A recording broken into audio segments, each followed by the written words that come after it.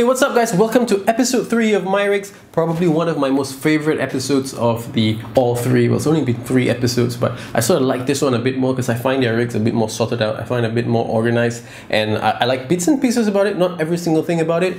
You know what? Let's talk more show. Let's do it. Alright, now first up we have Matni and his rig. Now I'm not a fan of purple, to be honest, especially when it comes to lights, but somehow this does actually work with your overall computer setup.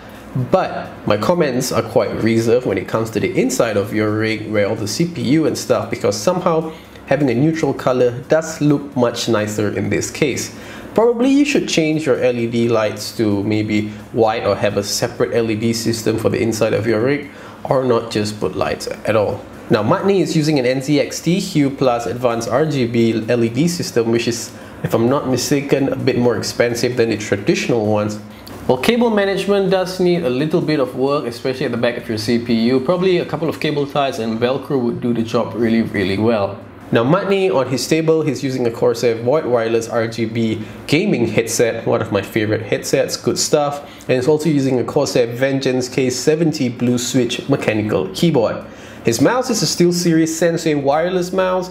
I'm not a fan of wireless mouse for gaming, but if it does work for you, it's all you, man. Good stuff. Thank you so much for sending in your entry. Alright, now up next we have our boy with his computer. Now our boy's picture really does not do his PC specs justice. Now our boy is running an Acer Predator XB281 HK monitor with an i7 6700K processor. Now his graphics card is actually a Zotac GTX1080 Founders Edition, and the coolest part about his computer is that he is cooling his entire computer with a custom CPU and GPU cooling system from EKWP.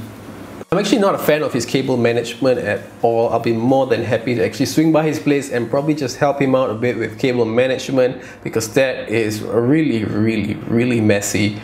He's also a Razer fanboy though. He's using a Razer Death Adder Chroma gaming mouse with a Razer Blackwidow Ultimate Chroma mechanical keyboard and a Razer Kraken 7.1 Chroma gaming headset and the Razer Firefly. Thank you so much for joining, our boy. You're the man. Finally, we have this rig from Once. Now this rig is at least going to cost you 10,000 bucks minimum, or even like 15,000 bucks, because if you put the price of the monitor and the rig, it's going to be more than 10,000 bucks. That monitor itself is 6,000 ringgit, but I'm a fan of that monitor. It's been something on my wish list for quite a while, that Asus ROG widescreen. That thing looks like a beast. I'm not a fan of his custom PSU sleeves though, because it's white in color. I know he's trying to go for that whole minimalistic portion, but it doesn't really work right now, especially with those purple lights. And that green wall that just baffles me for a while. I'm not too sure why green. Probably he's in the midst of trying to repaint. I hope he does. But cable management wise, I can't actually see any cables dangling, and from the looks of it, he is actually an audiophile. I can see some equalizers on the bottom right, and I can see a Scarlett audio interface right there under his monitor, so he got his audio stuff going. Thank you so much once for joining. Now, which of these 3 rigs would you prefer? Do you prefer Matni's rig, or do you prefer our boy's rig, or do you prefer this really expensive rig by Once?